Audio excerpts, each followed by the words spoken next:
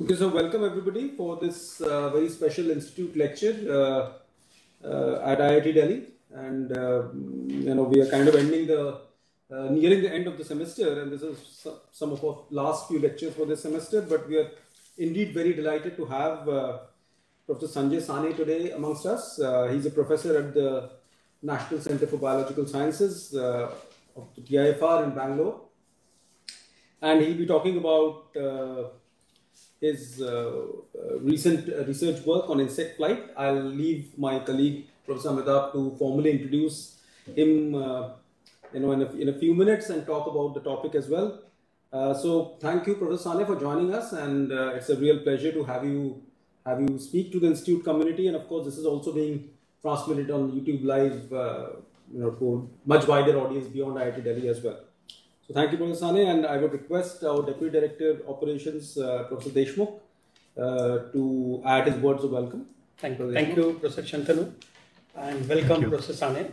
It is really pleasure to welcome you, and this is a very prestigious institute lecture series, and we are really delighted to have you today. And as you are aware, IIT Delhi has many departments and centers. And over the years, I would say in last 10-15 years, the complexion of IIT Delhi is changing, and changing at a faster pace than one could imagine. I would say 10 years back, nobody could have thought that IIT Delhi will have a biological school.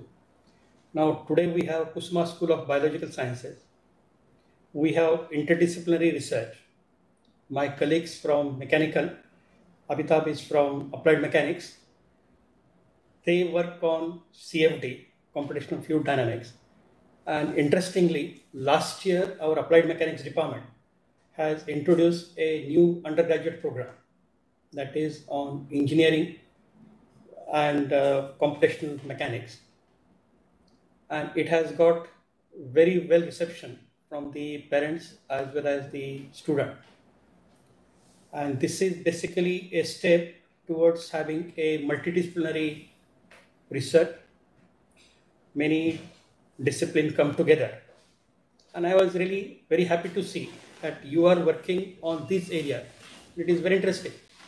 He has physics, mathematics, and astrophysics before plunging into biological sciences. And that is also I would say, testimony to the kind of problems we have in today's world. And typically, coming from engineering discipline, we have a different worldview. Coming from biologist world, the view is different. Typically, from our world, we try to prescribe something. When we optimize something, we try to prescribe. The other worldview coming from biological domain is descriptive. And we would like to learn as much as possible from the nature. And nature offers immense opportunities. And I think that is where we need to collaborate these two distinct worlds and have a unified view in understanding the phenomena, understanding the learnings from nature. As I said, I work on evolutionary algorithms for optimization. And we borrow a lot from nature, what we call it as nature-inspired algorithm, whether it is ant algorithm or particle swarm algorithm and so on. And each one of them provides a beautiful opportunity for collaboration. And I think that is where institutes like IIT have to play a very, very significant role. And I warmly welcome you. And I am sure my colleagues from different disciplines will really like to look at the kind of work you have contributed.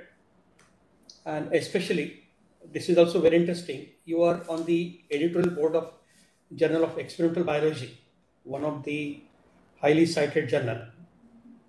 And the experimental, again, the world is different.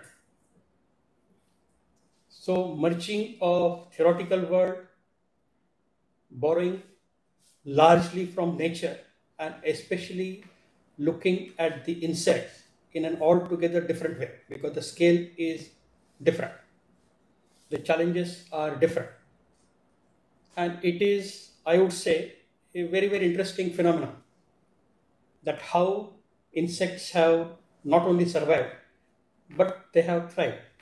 They have basically, especially in a country like India, which offers a huge biodiversity. So this is really interesting. So engineering community, as well as the community from biological sciences, they have to come together and look at the world in an altogether different manner. And we are really very eager to listen to you, because this will also set stage for motivating, especially young researchers in the collaborative domain where biology and engineering come together. So once again, I warmly welcome you and thank you very much for accepting our invitation. Thank you very much. Thank you, Thank you Professor. very much, Professor Deshmukh. And may I now hand over to Professor Amitabh Bhattacharya for Applied Mechanics Department to introduce the speaker and take this forward. Thank you, Professor Roy and Professor Deshmukh. It's a real honor for me to introduce Professor Sane. Professor Sane he's professor at the National Center for Biological Sciences, Tata Institute of Fundamental Research in Bangalore, India. He got his bachelor's degree in physics, chemistry and mathematics from St. Stephen's College in University of Delhi, and a master's degree in physics from the University of Pune. And he pursued his doctoral work at the University of California, Berkeley, in the laboratory of Michael Dickinson, where he focused on the aerodynamics of insect flight. His postdoctoral work was with Tom Daniel at the University of Washington, where he investigated the role of antennal mechanosensors in the control and stability of insect flight. And his laboratory at NCBS focuses on a diverse range of questions arising from the physiology of sensory and motoric processes that guide insect wing movements during flight in miniature insects. He also studies collective building of nests in diverse insects. I should just add that his work has been published very, very widely in very prestigious journals, and he has also written some very nice pedagogical articles, especially on insect flight, which are a real joy to read. And so that's why I think we are all looking forward to, especially looking to hearing his talk today. With that, I would like to hand over the mic to Professor Sane. Thank you. Thank you very much, Amitabh. Thank you very much for inviting me. It's always a pleasure to talk to engineers, especially. This is my community from the past, from the dim and distant past, I should add. And yeah, I mean, a lot of things that were just said by Professor Deshmukh resonate with me. I think, yes, it is really important for us, for engineers and biologists to collaborate. This is a topic that I have, been involved with for many, many years, and I feel sometimes like I'm a person standing with one foot in one boat and another foot in another boat, and just hoping that the boats don't go into different directions. But given that so many of the tools that we use and the concepts and principles that we use come from the engineering sciences, and I hope my talk will at least implicitly, if not explicitly, mention some of these. So thank you very much for inviting. I'm really happy to be here. Before I start, I just wanted to know if you could see my cursor, and also to request if there are any mics open and they could be muted, so that there won't be stray noises, if that is possible. Is my cursor visible? Yeah. I don't think you can. Yes, it is visible. Yeah. Thank you very much. So thank you very much. And I'm going to talk today about miniaturization. This is an old picture of NCBS. It is now much more sort of developed. In the back here, you won't see the skies anymore. But I like to keep this picture, as it gives me some nostalgic joy to see it, and to also tell you that my lab is roughly here, exactly here. As this is my lab, and it's I've been here now for more than a decade, and it's been an absolutely fabulous place to work. Not in the least, because as Professor Deshmukh mentioned earlier, this is a place which has a spectacular diversity of insects. When we talk of diversity, one of the things that naturally comes to mind is the question of uh, how is it? I mean, if one equates diversity with success, in other words, if there are more species of something, then that particular group must have been successful. One would ask, why is it the case that this particular group has been so successful? And I'm going to make the case in my talk that at least part of the reason is has to do with the fact that insects were able to miniaturize, and that they were able to cope really well with miniaturization. So with that prelude, I'll just sort of launch into my talk, and I want to start, just see if I can, yeah. I want to just start with a video to motivate my talk. Okay. I'll set up the video so then you can understand what I'm trying to actually show you in this video. So what you're going to see is a very mundane event in our lives. We see this all the time, maybe every day, depending on the hygiene in our canteens. What you're going to see is a fly as it comes up and lands on the ceiling. Okay. This is a common house fly, the ones that we see all the time. But I should tell you that this fly is flapping at a wing beat frequency. Its wings are beating 200 to 250 times a second. So it's an extraordinarily fast flapping animal. And the only thing different about this video and what you see on a regular basis is that we filmed this at a high frame rate. This is filmed at about 2000 frames per second. So something that occurs very fast is otherwise invisible to us. So we have to film it using high-speed cameras. And so what you're going to see is what I consider, a riveting and absolutely fantastic piece of acrobatics. So watch this animal as it performs this landing. Okay. Now I'll show you this video again in a bit, but before I show you, what I wanted to emphasize is that everything that you just saw happened in the matter of maybe about 20 wing beats. Okay, 20 wing beats is less than 100 milliseconds. Uh, for comparison, our eye blink is about 200 milliseconds long. Yeah, so that's the fastest thing we do, and it's sluggish compared to what a fly is able to do or accomplish in half that time frame. And yet, in this small time frame, the fly is doing many things. It is actually preparing to land. It is landing upside down, which is already a challenge. Um, and the way it's doing this is that it is watching the square as it expands on its retina. So the fly has eyes on its head, and those eyes are compound eyes. They're very different from our eyes. And these eyes are seeing the square as the size of the square increases on its retina, and this tells the fly that it is going to land. Okay, or that the ball is approaching. Now we did some work a couple of years ago in which we showed that the fly performs two behaviors as it approaches a ceiling. One is that it slows down, it decelerates, uh, and that the onset of the deceleration is actually tightly correlated with the time to collision with the wall. In other words, the fly is somehow calculating the time that it takes to collide with the wall uh, and slowing down. So if it is going fast, it will start slowing down further away.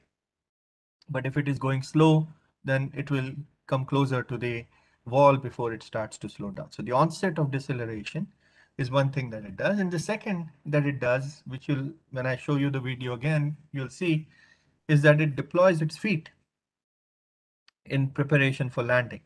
It's sort of like the plane, dropping its wheels at the time of landing. I mean, so this is something that it needs to do so that it has a smooth landing. Now, the time when it deploys its feet is quite variable and depends very much on the orientation of the wall. So it's a two-phase behavior.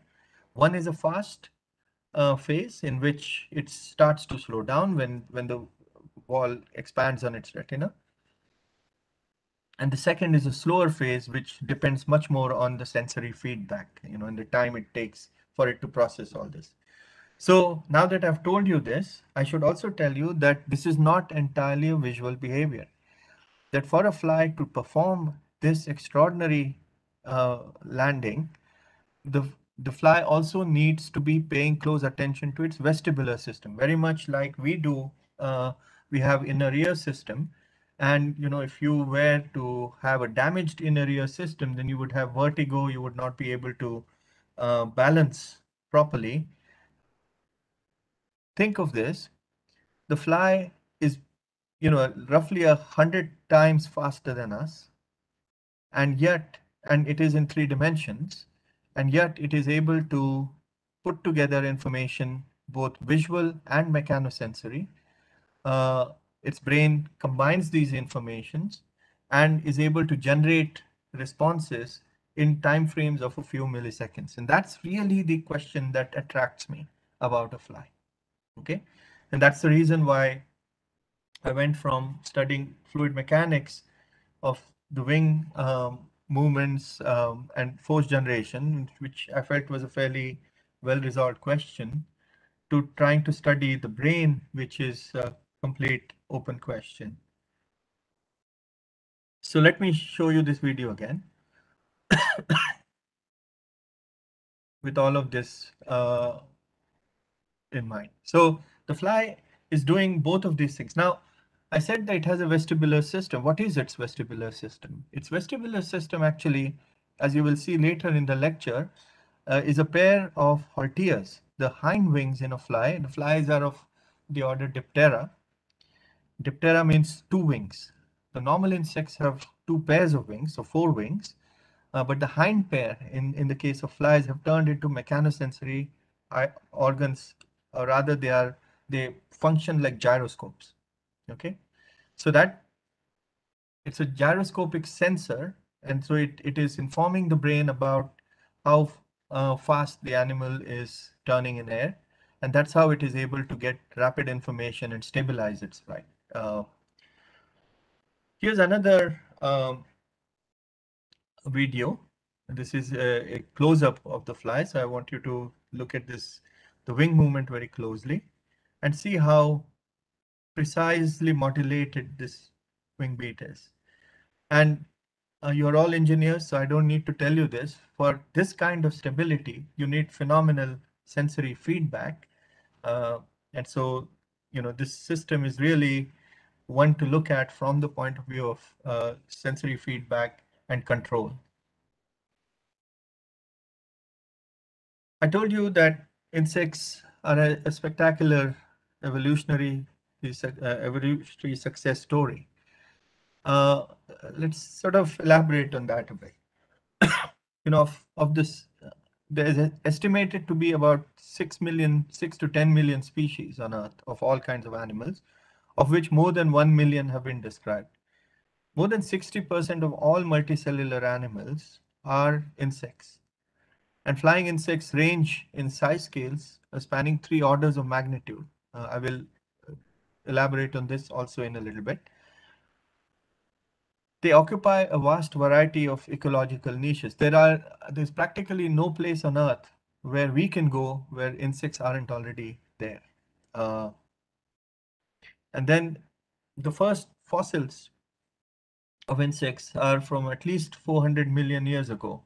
So, they've been around for a long time and they have, been very, very successful uh, in getting there. So in this pie chart that I'm showing you, everything on the left is insects and on the right is other things. Uh,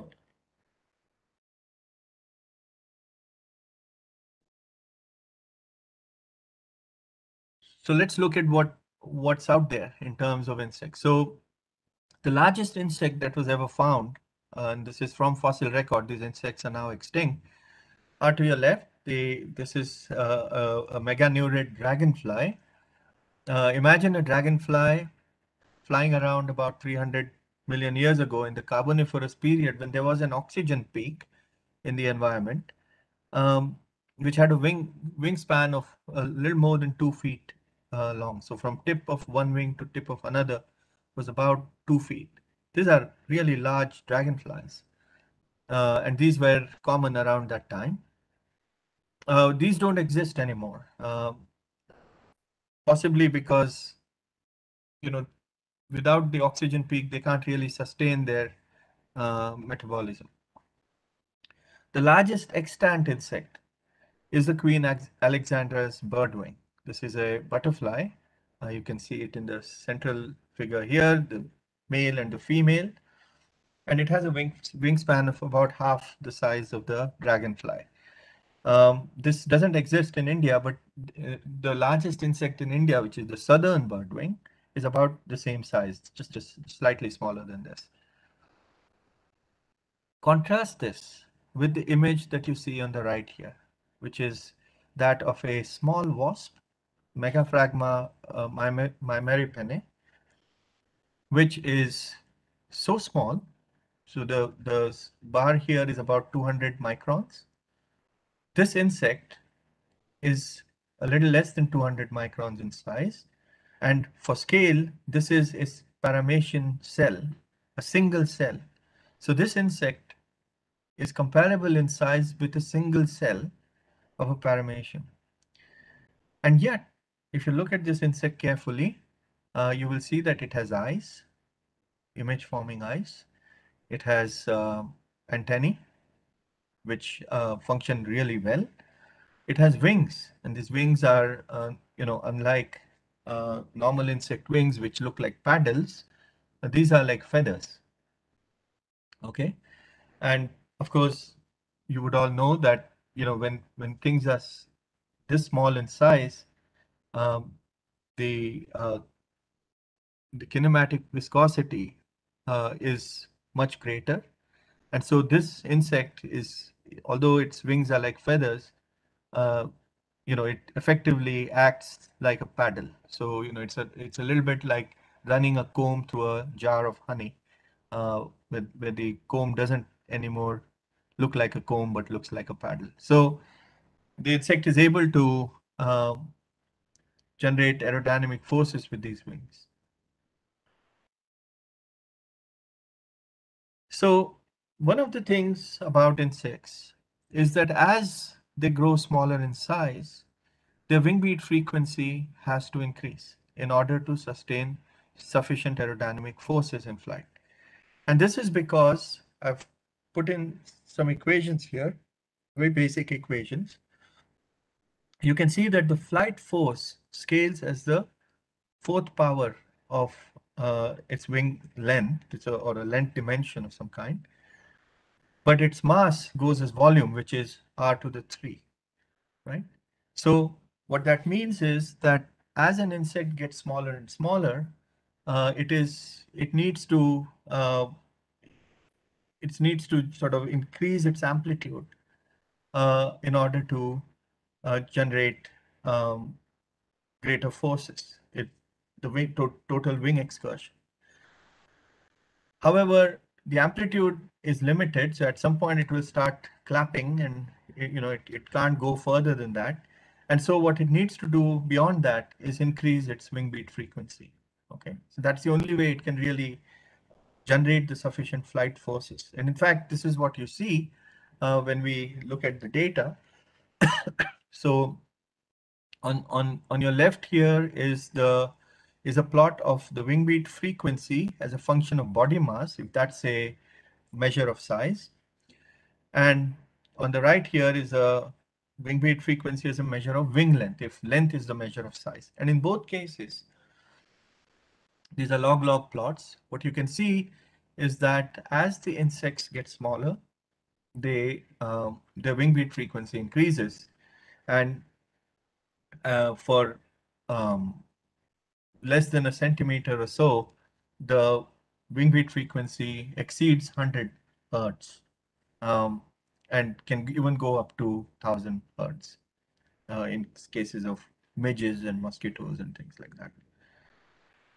So this is an extraordinary ask from an insect, from the nervous system. You know, for the nervous system to be able to control wing movement at these high frequencies is quite extraordinary.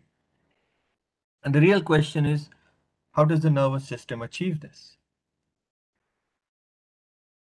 There are other major challenges that insects must face when they miniaturize.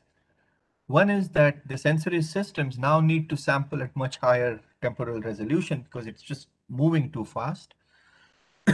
The motor system, the muscles, etc., also need to be faster and more accurate because even the slightest error is going to cause the insect to go spinning around. Okay. Then, of course, they're losing energy on every wing beat. So somehow they have to minimize energy losses through elastic storage. And in fact, as you may know, from a materials perspective, there's a material called resilin, which is the most efficient rubber known to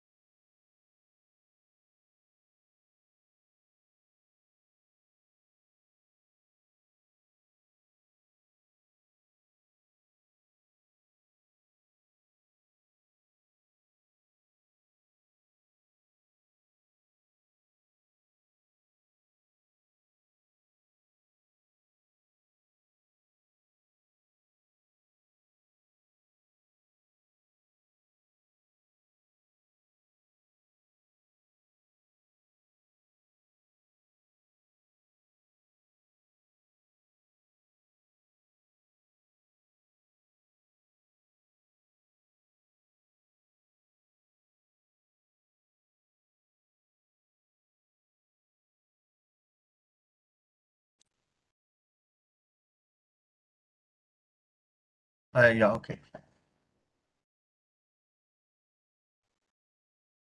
Sorry about that. Can you still see my slides?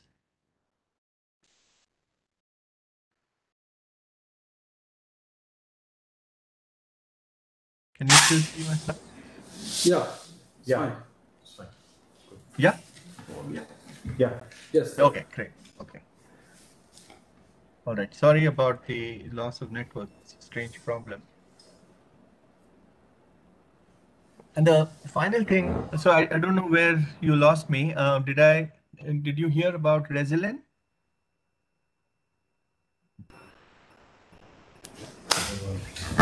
We just started talking about So maybe you could just take off from there.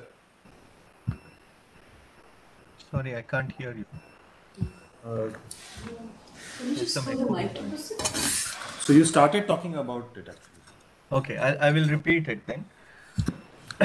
So what I was saying was that when an insect wing is flapping at so many times during flight, 200 to 250 or 300 or 500 times a second, every in every stroke it is losing some energy, either due to heat or due to viscous losses, and this energy loss must be minimized, otherwise the insect will very quickly run out of fuel. And the way it does this is by it has a material called resilin, which is one of the most efficient rubbers known to us. It's about 97% efficient, and this is present in its hinge, and it is able to return a lot of the energy that is stored, and that's present only in insects. So it's really a remarkable material. And finally, there will be other things like water losses or heating and things like that. And all of these are problems. I mean, if one were to try and build a robot that were to do all of these things, you would very quickly run into major issues. And yet, you can see insects fly, very effortlessly, and they are able to actually adapt very easily to problems. Like if you clip off a little bit of its wing, they're still able to fly without a problem. So it's a remarkable system. So I've summarized all the challenges of miniaturization in this particular plot, in this particular diagram or a summary figure. And so I'm not going to go over these in too much detail, except to say that, one major problem is when you try and shrink the eye to a miniature size, then you quickly run into the issue of resolution. So as you may know, the insect eye is a compound eye. So it has many facets. Think of it as many pixels. But when you shrink the eye, beyond a point, you can't shrink the pixels because you run into diffraction limitations. And so that means that beyond a point, you can't make a particular facet smaller. And so you just need to have fewer facets. And that means that the insect eye will have fewer pixels, and it's not as well resolved. So these really tiny insects have poor resolution eyes. Insects in general have poorer resolution than us, but smaller insects are even worse. I already talked about wings. Wings are feather-like in many cases, not all, and they have enhanced wing amplitude. They clap. They undergo this clap and fling behavior, which I've studied in the past, and which was first described by Weisfog and Lighthill, who's a eminent fluid mechanics personality in the last century.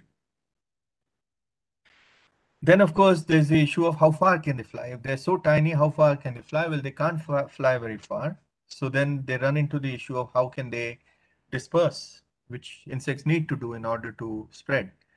And the way they do this, among other things, is by hitching ride on other insects. And then there are other issues like, the architecture of the thorax, the architecture of the flight muscles, which I'll talk a fair bit about. And of course, their antennae, which again contain fewer sensors. And so they need to somehow deal with that. So there are many challenges led by miniaturization, which the insects must deal with. I'll just show you one video. Despite these challenges, this is a creature that we've studied in the lab. It's called trichogramma. And what I want you to see is that this insect actually makes a living by laying its eggs inside the eggs of other insects. So this insect injects its eggs inside the eggs of other insects. So you can imagine how small this egg is. It's the egg of moths. And this insect is smaller than that. and it in fact will push many eggs inside, and then, wasps will come out. And watch how it goes by this job. You can see that sampling with its antennae. Now it's made a decision, and there it injects the egg. Play this again. This is an intelligent animal. It is able to sense its environment and make decisions, despite having a brain that's extraordinarily small. I already mentioned about vision, so these are just some images to show you what that looks like. These are these many facets of a compound eye, and you can see that it's not actually many facets. So these are all each bump here is a pixel. And here's the wing, and you can see that this one is more paddle-like, but has fringed margins that effectively enhance the area of the wing. Here's a film of the insect as it flies, and it's a really difficult film to get because the insects are so small, and using high-speed cameras, providing sufficient illumination, you almost fry them in the process of trying to illuminate them.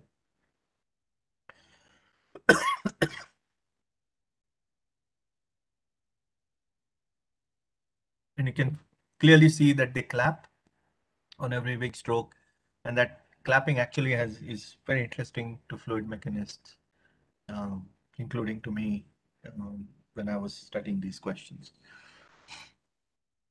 Okay, so let's launch into a little bit of biology and try to get you to understand how insects are able to flap at such rapid rates. Okay, so one possibility might be that you have the nervous system drive each wing beat. However, the nervous system cannot operate that fast. And so, dipteran wings flap at frequencies on the order of 100 hertz or higher, and this is just not possible through direct neural stimulation. Instead, what we have in insects is a very interesting kind of a muscle. It's called a myogenic muscle or an asynchronous muscle. And what you can see in the plot down here is the case of an insect with synchronous muscle and low wing beat frequency, and another with a high wing beat frequency and an asynchronous muscle. And if you notice that whereas the wing movement in this case is one-to-one correlated with the muscle activity, right? In other words, each nervous impulse causes a wing beat. In this case, you have about 10 wing beats for each nervous impulse. Okay. Now, how is this possible? This is possible because these muscles have an interesting property. And that property is called delayed stretch activation. In other words, what happens is in the normal muscle, such as in a locust muscle, if you were to stretch the muscle, if you were to pull it, then the muscle would respond with some stress. However, in the case of a beetle, if you were to pull the muscle, extend the muscle, then the response comes slightly later. It's called delayed stretch activation. Okay, and that's shown in the lower plots below. So this muscle reaches its peak stress well after the strain has been imposed on it. Okay, this is called delayed stretch activation. Now, what this means, the implication of this is that, let me try and sort of illustrate this using this diagram. Normally, I would go to the board at this point, but this is the thorax of the insect. Okay, these are one set of muscles. When these muscles contract, the thorax squishes, okay, down like this. When these muscles contract, the thorax is pulled in, okay? And muscles can only contract, they cannot extend. Now, what happens is when the red muscles, so whatever this color is, I guess red muscles contract, the thorax goes in, but it extends out this way, okay? And this means that there's an imposition of stress in the horizontal direction. Because this muscle is stretched, it's going to contract, okay? Just as I showed you in a delayed fashion. So what's going to happen is when this muscle contracts, the green muscle extends, and then it will generate a force. So it will contract after some delay, and now the red muscle extends. And this cycle continues many times for each nervous input. In other words, what we have here is a resonant system, okay? And this allows the insect to bump up its wing beat frequency by a factor of 10. And this property of asynchronous flight muscle, okay, or delayed stretch activation. So this is a diagram to show you what I just told you. So when the DVMs, the dorsoventral muscles, which is these red muscles contract, then the wings go up, but the green muscles extend. And when then the green muscles contract, the DLMs, the dorsal longitudinal muscles contract, the red muscles extend. And so this cycle causes the wings to go up and down many times a second, okay? Many times in one nerve impulse. Okay, so what does this have to do with the success that insects have seen? I'm going to make the case now that if you look at the insect family tree, this is called a phylogeny in evolutionary biology. So on this phylogeny, you have all the insects. So up here are odonates, which are like dragonflies. Then you have Blatodia, which are like cockroaches, etc. But there are 5 insects that stand out as being hyperdiverse or being extraordinarily successful, okay? These include bugs, so Hemiptera, beetles, Coleoptera. Beetles are actually spectacularly successful. They're 38% of all insects. Diptera, flies, which are about 13%. Lepidoptera, which are moths and butterflies. And Hymenoptera. Now, the interesting thing is that all of these ones that are pink contain both the myogenic and the IFM, the indirect flight muscle architecture. The indirect flight muscle architecture is just this architecture in which the muscles connect to the thorax rather than the wings. Okay, so what they are doing is pulling the thorax, not directly actuating the wing. So both of these together, whenever they come together, you see extraordinary success in insects, and you also see higher wing beat frequency. So something very interesting happened in the course of evolution, which was when the property of the myogenic muscle evolved, uh, the insects could now set up this resonant system, which enabled its wing beats to be very high frequency.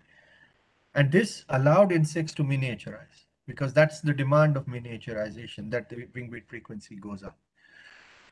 And this means that insects became very successful. So this is how they deal with the problem. So many, well, not that many, but some years ago, there was an extraordinarily bright student that joined my lab, Tanvi Devra. She's actually from Delhi. And she got interested in this question, and she asked the question, how is it that insects can be so fast on the one hand, but also so precise on the other hand? Normally, as we know, the faster you try to be, the less precise you get. Those of us who play cricket and bowl know this painfully, that if you try to bowl too fast, then your precision goes awry. It's the same it should be the same in other cases too. But in the case of insects, it doesn't seem as if this increase in speed has in any way cost the insect. So how are insects able to achieve speed and precision during flight control? We decided to study this question in a system of soldier flies, which I've shown in the video here. And if you notice carefully, this white structure, which is oscillating antiphase to the wings, these are the halteres. These are the gyroscopes that help the insect balance. Okay. If you look at the base of the halteres, so that's the haltere, the base of the haltere is full of these mechanosensory neurons or mechanosensors, which are detecting the strain, the engineering strain, the deformation of the base of the haltere. Okay, so the haltere vibrates in a plane, and when there's an externally imposed change in the plane of rotation, because of the conservation of angular momentum, there are Coriolis forces at the base of the on the haltere, and these are transduced by these sensors, which then communicate this information to the central nervous system, which then uses it to determine how fast the insect is turning, and it then exercises control or compensatory wing movements based on that information. All of this is happening within milliseconds. So that's what a haltere looks like. And as you can see here, this is, the haltere is connected neurally to the wing motor neurons. So it exercises direct control on the wing motor neurons, which then allows the wing to correct its wing motion whenever there's an inadvertent change in direction. The halteres are very important, by the way. So this set of 4 videos will drive home that point. So the video that you're just seeing is that of a normal insect as it takes off. As you can see, this insect is able to modulate its wing motion as it requires, and its trajectory is remarkably smooth and very, very accurate. If you now go in and cut those halteres, okay, this is what happens.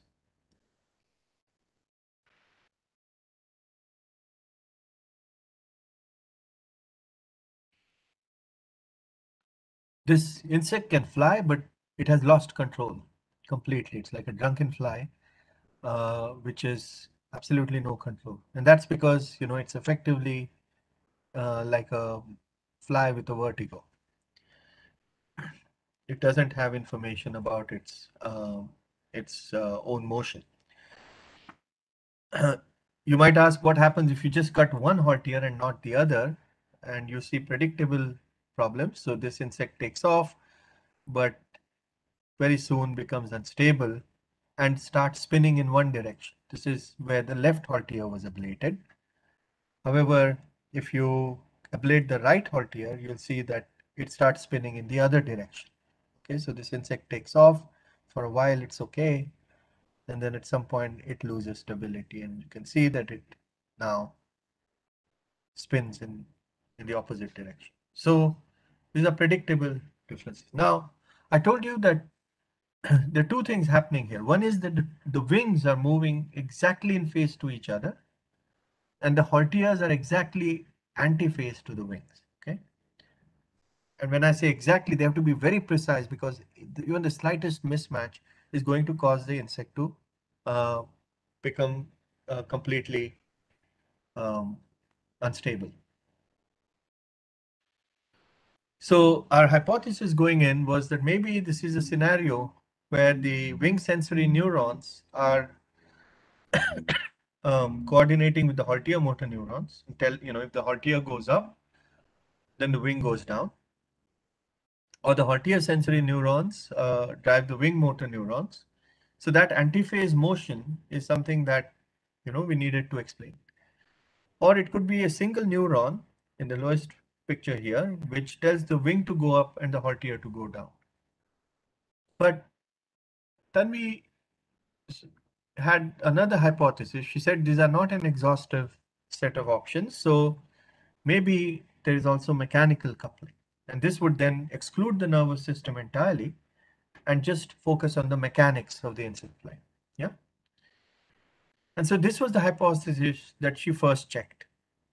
And I'm just going to play this out.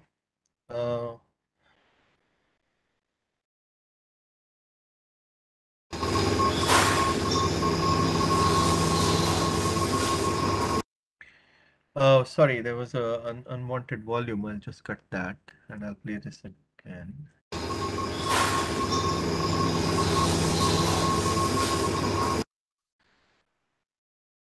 So, was that video clear?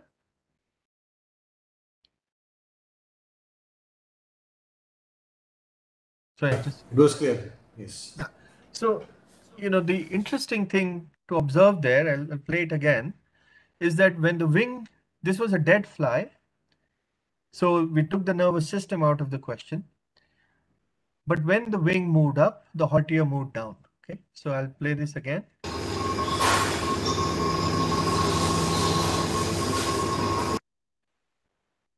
This was a really surprising result because what it meant was that the nervous system was not involved in this coordination. It was entirely a mechanical, mechanically connected system. So thereafter, poor Tanvi, who had actually joined my lab to train as a neurobiologist, started to study the mechanics of the problem, biomechanics of the problem, and that's where her project took her. And she did, I must say, an outstanding job of figuring out the solution to this problem. So let me just describe what it is. So here's the thorax of the fly, and the back of the thorax. There are two parts to it. One is called the scutum, and one is called the scutellum. The gray part is called the scutellum. And if you look at the thorax from the side, this is the scutellum. If you notice, the scutellum has these arms that come right under where the wing should be. Okay? In other words, this is a link between the two wings. So we knew that this is a mechanically connected system because when you move one wing, the other wing moves. So there must be some connection between the two. And also the halteres move. So there must be some connection between the wings and halteres. So what we then ended up doing was a series of experiments that revealed to us what these mechanical connections were within a thorax. And these are summarized in the video that I'm now going to show you. This video has commentary, so the commentary should be self-explanatory, and I hope you can hear it. But please tell me if you cannot hear it. This movie summarizes our findings on the biomechanics of wing and halter coordination in flies. Our study shows that precise coordination between wings and halter is achieved not by the nervous system, but by mechanical connections within the thorax. A structure on the thorax, the scutellum, links the two wings.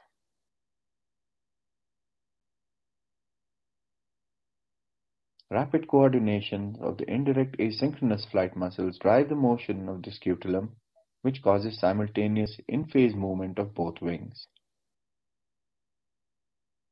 When this link is severed, the two wings become uncoordinated as shown in the next video.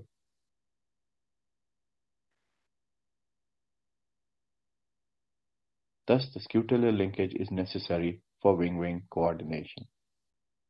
Although the two wings are not coordinated anymore, the halteres on each side oscillate antiphase to the ipsilateral wing. When the two wings become uncoordinated, the halteres also become mutually uncoordinated. We next showed that the wing-halter coordination is mediated by a separate mechanical linkage, the subephemeral ridge, which connects the wing base to the halter base. When the subephemeral ridge is intact, the wings and halteres oscillate exactly antiphase with respect to each other.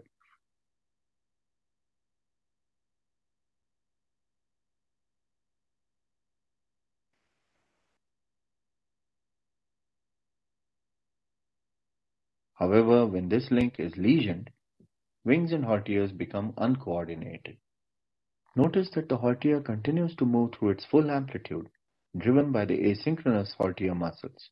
The haltere on the right side, whose link remains intact as an internal control, continues to oscillate exactly antiphase with the contralateral wing.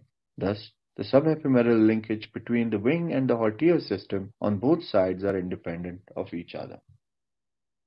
If the wings and halteres are constrained to move in synchrony by mechanical linkages, how do insects achieve control of just one wing at a time? To address this question, we propose the hypothesis that there exists a clutch at the base of each wing, which can engage or disengage the wing from the mechanical linkages. When the clutch is engaged on both sides, the two wings flap together.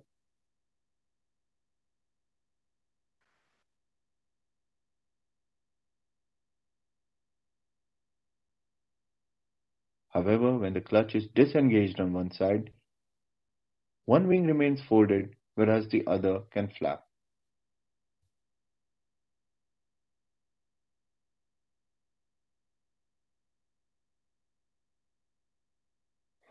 Apart from the clutch, the base of the wing contains a gearbox. Once the wing is engaged, the gearbox controls the amplitude of each wing. If we zoom into the base of the flywing during active flapping, we can see the wing hinge.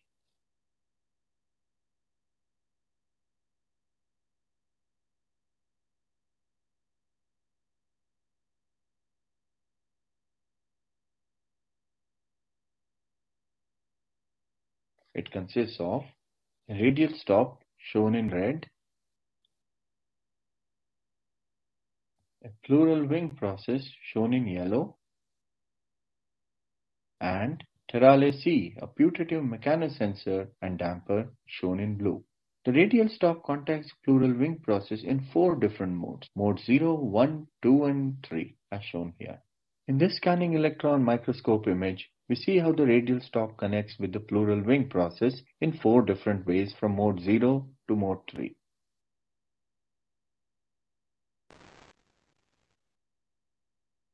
Here is a video of the wing engagement at the start of flight as the radial stop moves from mode 0 to higher modes. Notice the shift in the wing amplitude from very low to very high within a single wing stroke.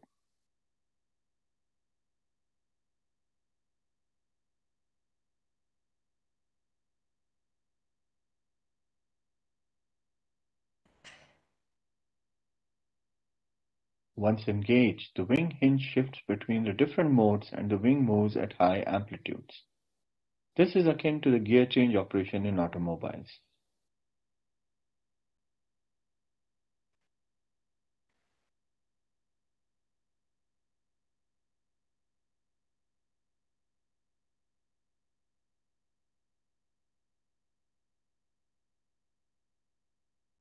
During flight cessation, the wing abruptly transitions from high amplitudes to low amplitudes within a wing stroke as seen in this video. When this happens, the radial stop moves from higher modes to mode 0.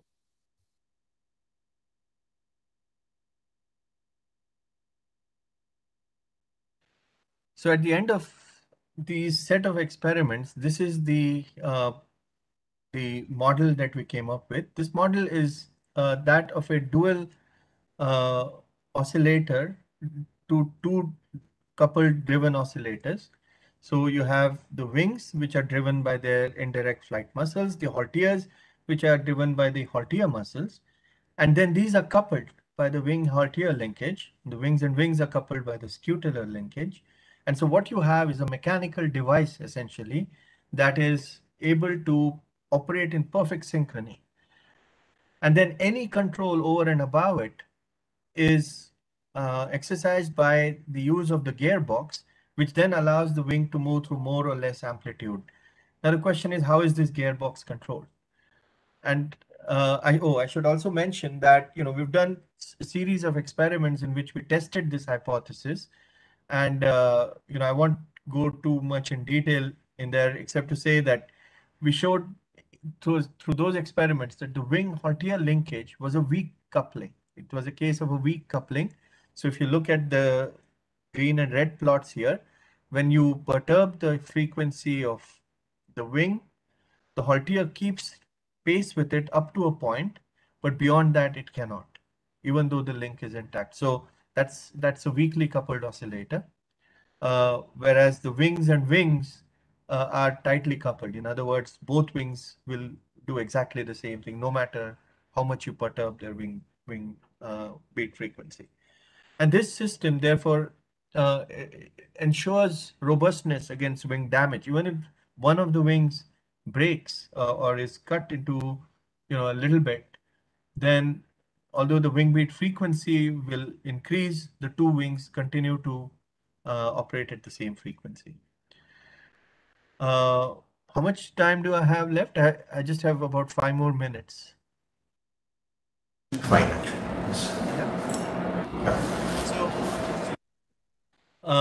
So the additional control of the wing hinge comes from these muscles that are shown here. These are all many different muscles, and I will show them in another movie.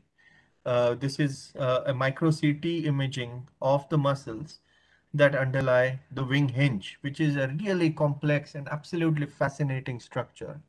You wouldn't have thought that inside of a fly has something like this in terms of its mechanics.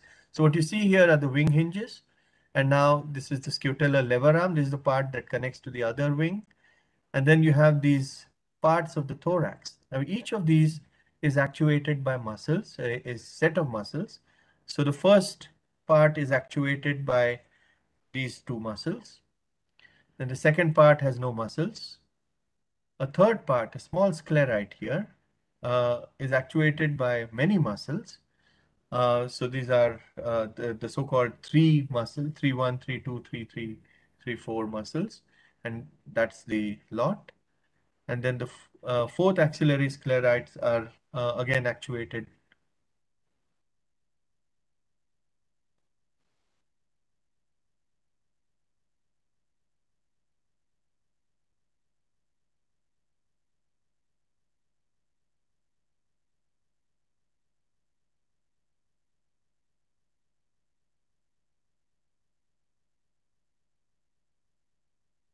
Can you see me now? Sorry, I thought I lost connection for a bit. Hello?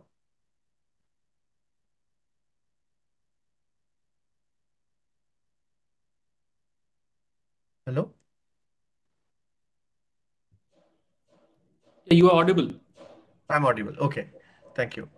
So I'll continue with the movie. Sorry. I'll just play the movie again.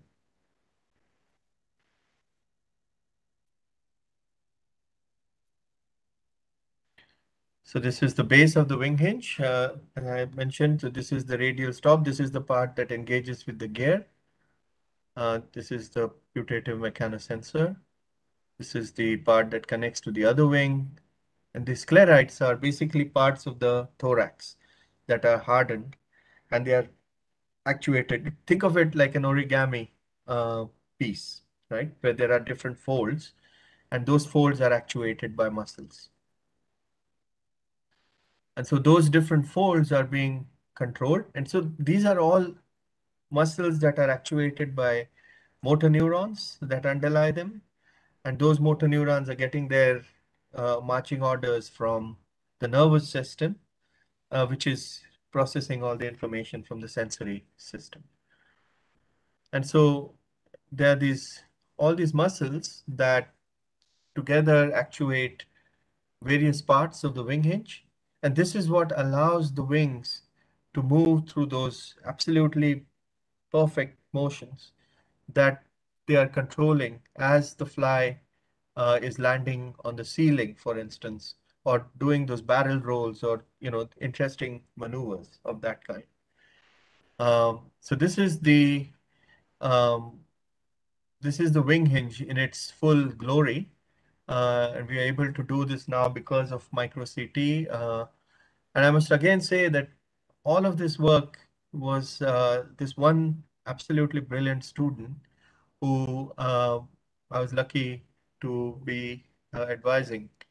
And she's been absolutely stellar. She's currently a postdoc at the University of Washington, and very keen to actually come back. So if you guys are hiring, then I would look no further. So I'm nearly at the end of my talk. So, what I'm showing you here is a video again of the kind that I showed you at the beginning of the talk. This is the video of a fly landing. And as you can see, this extraordinary behavior, we now understand it a lot better because we now know that this fly, for instance, if I play this movie again, if you notice, as it comes close to this particular object that it's going to land on, watch what it does with its wings. The wings are being plotted here, but the wings are going to their full amplitude. But somewhere here, suddenly the amplitude will go down. And we know now that this is happening because the fly is essentially going into some sort of a neutral gear. It's like going into a neutral gear before you arrive at your destination. And that's essentially what the fly is doing. And this is my last slide to show you that, what we have seen is just a tip of the iceberg. If you look at the left, there's a fly chasing another fly. And you can see that these maneuvers are absolutely stunning. I mean, part of this behavior, the fly is flying upside down and it is chasing this other fly with a degree of um, aggression that you wouldn't ascribe to flies. And you can see that it slams it against the ground. And this is what a fly does when it is, guarding a territory. This is your common flies. Okay, if you watch them closely, you'll see them do these things. On the other hand, if the fly uh, finds a female, then it is a gentler fly. It actually carries the female around, and it will fly. And you can see that the amplitude is very high because it's carrying the weight of 2 insects. And then it deposits this insect and then takes off. So that's where we really want to go with this. I mean, we understand the mechanisms of how some of these things happen. We don't understand all of the mechanisms, but many of them. But we'd really like now to go back and ask, how are these extraordinary maneuvers possible? So I'll stop there. These are all the people who have, directly or indirectly contributed to the talk and to the research in my lab. Funding agencies. I should be particularly thankful to the US Air Force Office of Scientific Research, which has been very, very generous in supporting me through almost my entire career as a professor. They've been very um, good about being excited about my research and sort of, um, you know, giving me funding with very few strings attached. Uh, on the aerodynamics front, I continue working in that area, but now in collaboration with Shinyan Deng at Purdue, with whom I have a long-standing collaboration. So we've reconstituted the um, RoboFly. There was a device that we had invented to study aerodynamics, which is now in her lab, and that's where I get students from mechanical engineering, and so that's been a wonderful collaboration. On the issue of insect wing coordination and miniaturization, I've collaborated extensively with Gayati Hassan, who was my colleague here at NCBS, and Namrata Gundia, who's a colleague at the Indian Institute of Science. She's also my better half. And their students and my students. And there are many other projects besides which maybe at some other time I would be happy to talk about. But thank you very much. This is the lab as it is today. In fact, this is now a little bit dated. A few of the people have left and some new ones have joined, but thank you very much. Thank you. Thank you, Professor Sane, for a really wonderful talk. I think I at least learned a lot of things, and it was very surprising for me to know that there is a gearbox inside insects, and it was very impressive to actually see how you had sort of taken apart the whole mechanism and I managed to understand everything there. So for the audience, I think they can post their questions in the chat box in WebEx, and I think in the YouTube also. YouTube में is there any audience right now? YouTube में कुछ questions है? Only one question is there. Okay. So okay, maybe the YouTube, because in WebEx right now I'm not seeing any questions. So maybe YouTube वाला question can you please show?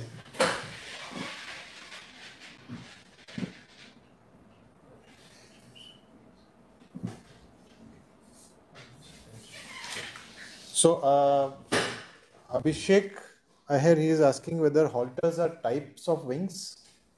So maybe you can answer that. Yeah. They are actually wings. They are wings which have sort of shrunken into, they've lost all their aerodynamic properties, and they are instead now mechanosensory organs. These mechanosensory organs have evolved from wings. So what used to be the hind wing, if you look at a dragonfly, it has two pairs of wings, so forewings and hind wings. But then if the hind wings were reduced now to mechanosensory organs, and that's really what a Hortier is. Okay. Okay, on WebEx, Vishwarath Mukherjee, he's saying, he's first said that fantastic talk, Professor Sane. Thank you so much. I would like to know what the evolutionary advantages of miniaturization would be. Yeah, so I think the greatest evolutionary advantage of miniaturization is access to ecological niches that would otherwise not be accessible. If a fly or a wasp can make its living off of other insects, right, then it vastly expands its ability to diversify. So it's just access of resources. The smaller you are, the more resources are available to you, because you can diversify into many different areas. You can enter little crevices, all sorts of things, and that's really the great advantage of miniaturization.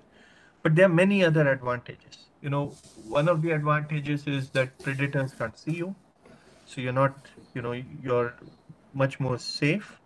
Uh, it's also, you don't need too much resources, so you can actually expand your populations a great deal.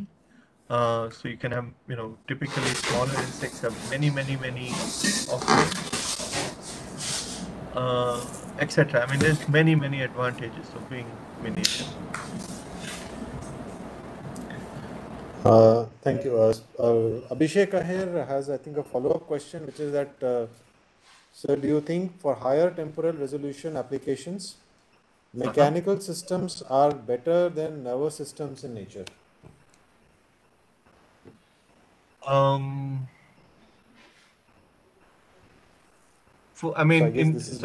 There's two answers to this. One is, if you look at engineered devices, then clearly that is not true. We have electronic systems that can be really, really fast and accurate at the same time. But for biology, nervous system is certainly a rate limiting step when it comes to being too fast.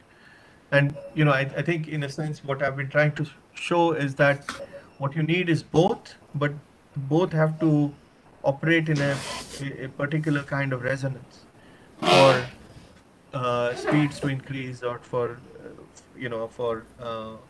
higher temporal resolution. Okay. But it's really making do with what it has, yeah. Professor Amit Gupta, he is asking that based on your experience of working on insect flight and the mechanical coupling, how do you think changing environment, ambient conditions, that is gust, temperature, humidity, etc., they affect flight and stability? Oh, that's a great question.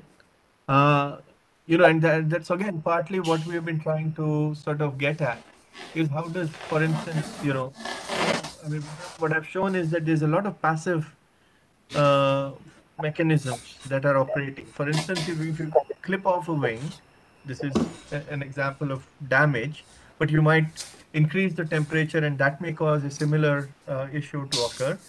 So in all of these systems, what may happen is that there would be an externally imposed change in wing beat frequency, or you know in the control system. But because there is a lot of passive mechanics built into the flight system, therefore, what happens is that the insect is able to cope with it. So, a little bit of wing damage, no problems. The insect continues to fly as if nothing happened. It is able to turn, it is able to control itself without much problem. But this is a question that Tanvi and I have really sort of addressed more squarely in a paper that is just in revision right now. But that's essentially what we've been talking about. Not temperature so much, but damage. So this is a next question is from Professor Ashish Darpe. He says, first of all, he says excellent talk encompassing biology and mechanics. Can we really call it a geared system or a leverage system for manipulating the wing amplitude? Yeah, I think technically you should call it a levered system, except in the terms of what we understand as gears, the analogy is sort of more intuitive. I think I mean we still sort of trying to understand how it works, but I do agree with Ashish that it is technically more like a levered system rather than geared system. The term gears I'm using in the following sense, which is that it is in different modes, and so it can go from one mode to another, and that changes uh, its leverage, if you will. So next question is from Nalin Pant. He asked that delightful talk, first of all, he says, and then this is any thoughts, comments on the construction materials. More to the point, what should we be looking to mimic with engineering synthetic materials? Depends what you want to do. But if for instance, I talked about resilin. Resilin is a absolutely fantastic rubber. If you've seen this movie called Flubber, it's a Disney movie called Flubber with Robin Williams, which has a similarly efficient rubber. That's really what resilin is. It's not the product of fantasy, but it actually exists, and it's 97% efficient. So, something like that, if one could synthetically develop, and I think there are some efforts ongoing in that direction, then this could change everything, because we could then reduce energy loss in any of these mechanical systems where we might need it.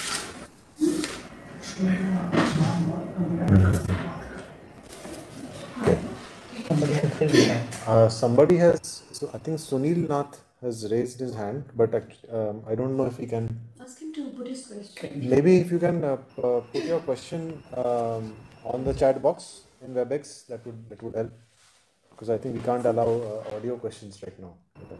Can I ask it? Okay, I guess if he's already there, you can ask. Sure. Yeah. Okay, sure.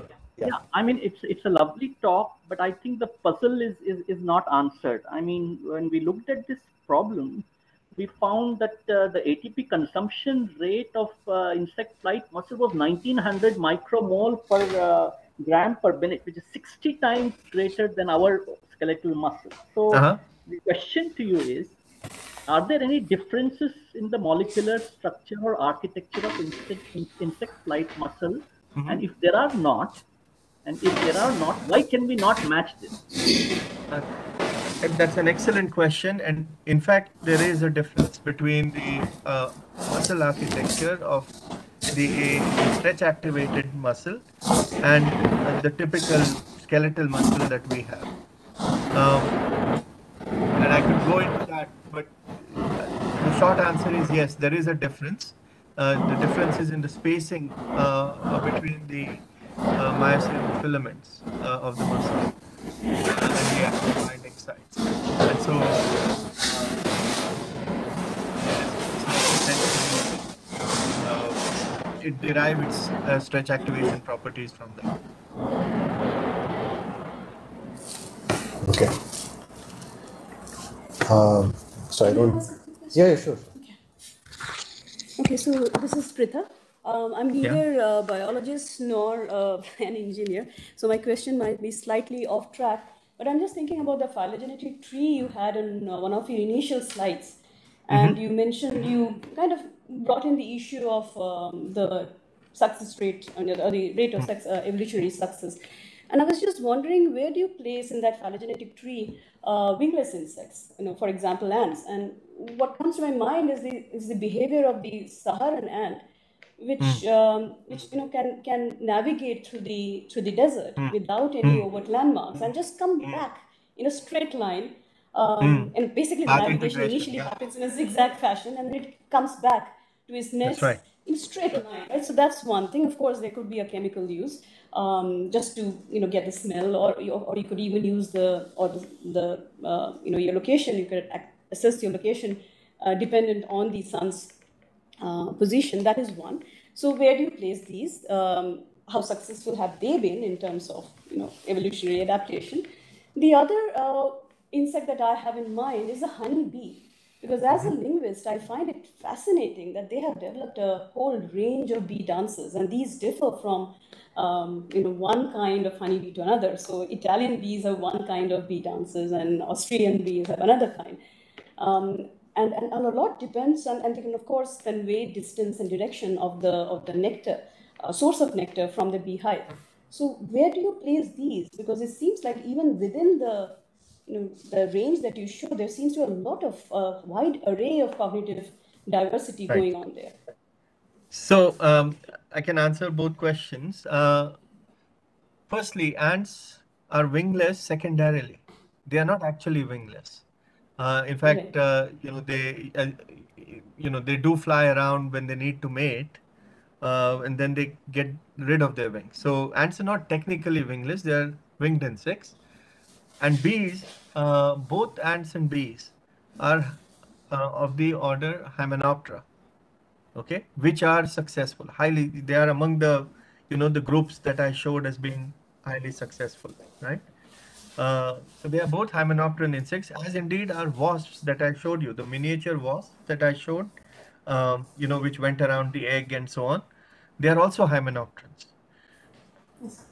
You brought in a really interesting topic, which is of path integration, which is a really kind of a separate topic. But since you brought it up, I think it would be fun to talk about it. There are these Tunisian ants that, as you mentioned, they come out of their nests and then they go in a zigzag path to look for something. This is in a very hot desert, so 50 degrees outside.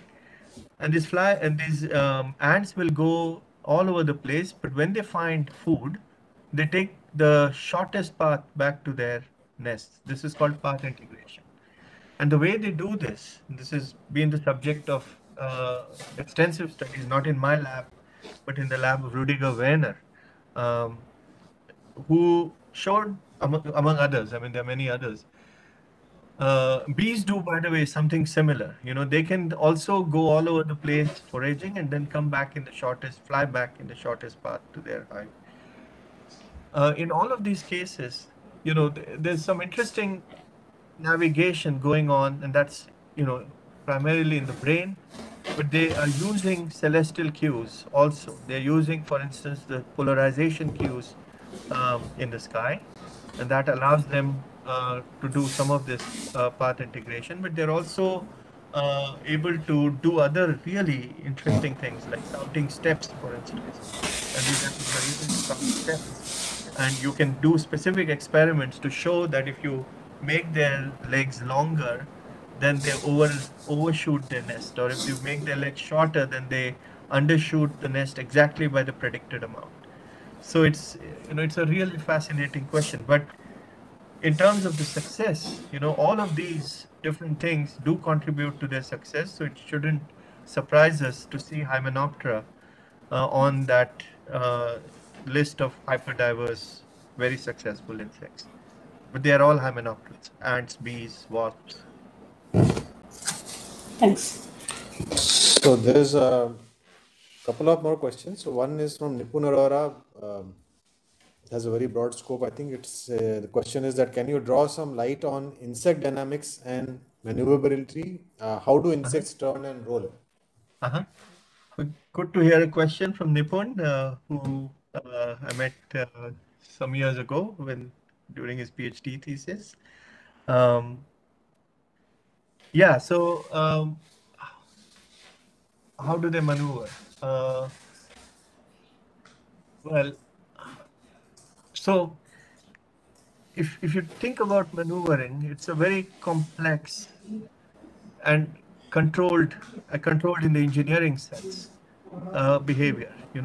For a maneuver to occur, insects must really know what what their sensory feedback is, and then it should be in a negative feedback loop of some kind. So it's a perfectly stable system, and then it is able to actuate. So the real sort of effort. I won't give you an answer. I'm just telling you what the effort is. Is it trying to understand what the sensory inputs are? And I've just told you about vision, and I've told you about mechanosensation. These are the principal ones. But how they are interpreted by the nervous system to generate this concert of activity in muscles. I mean, I showed you all these different muscles, and all of these muscles are being controlled by the nervous system. It's like a concert with many instrumentalists, and something that is really telling each one what each muscle should do. And that's really what's going on, except this is doing it in a few milliseconds.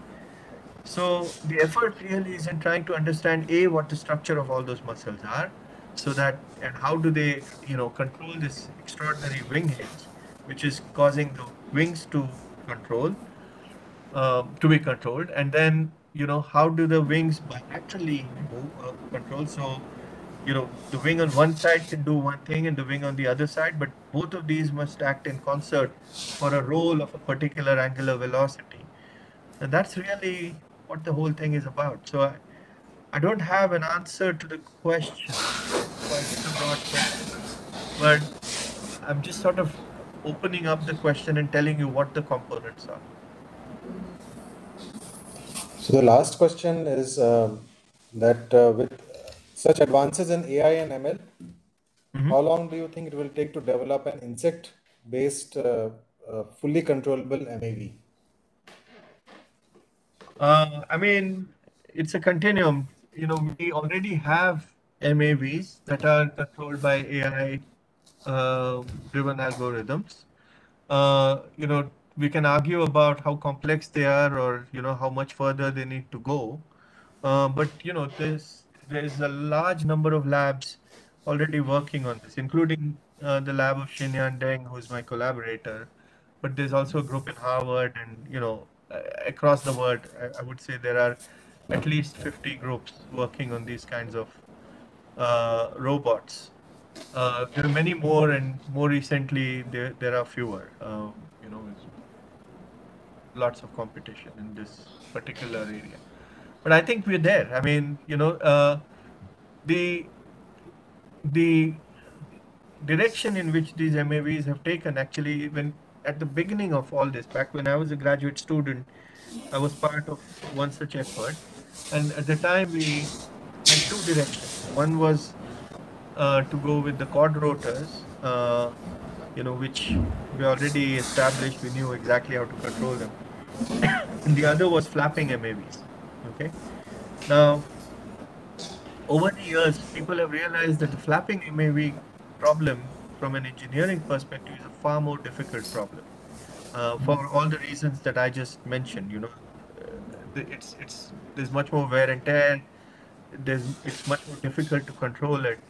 Whereas the quadrotor, is a much easier problem. And I think engineers, rightfully so, have focused more and more on the control aspects rather than just kind of getting the robot off the ground.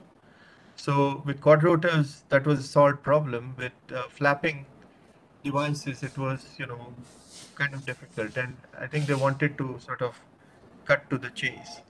So more and more we see quadrotor based robots, and less flapping MAVs. Um, and I think the quadrotors have been extraordinarily successful. I mean, today, you see them in marriage ceremonies and whatnot. There's somebody controlling a robot, taking pictures, whatever. I mean, they've become sort of part of our daily life now. Lots of drones and things like that.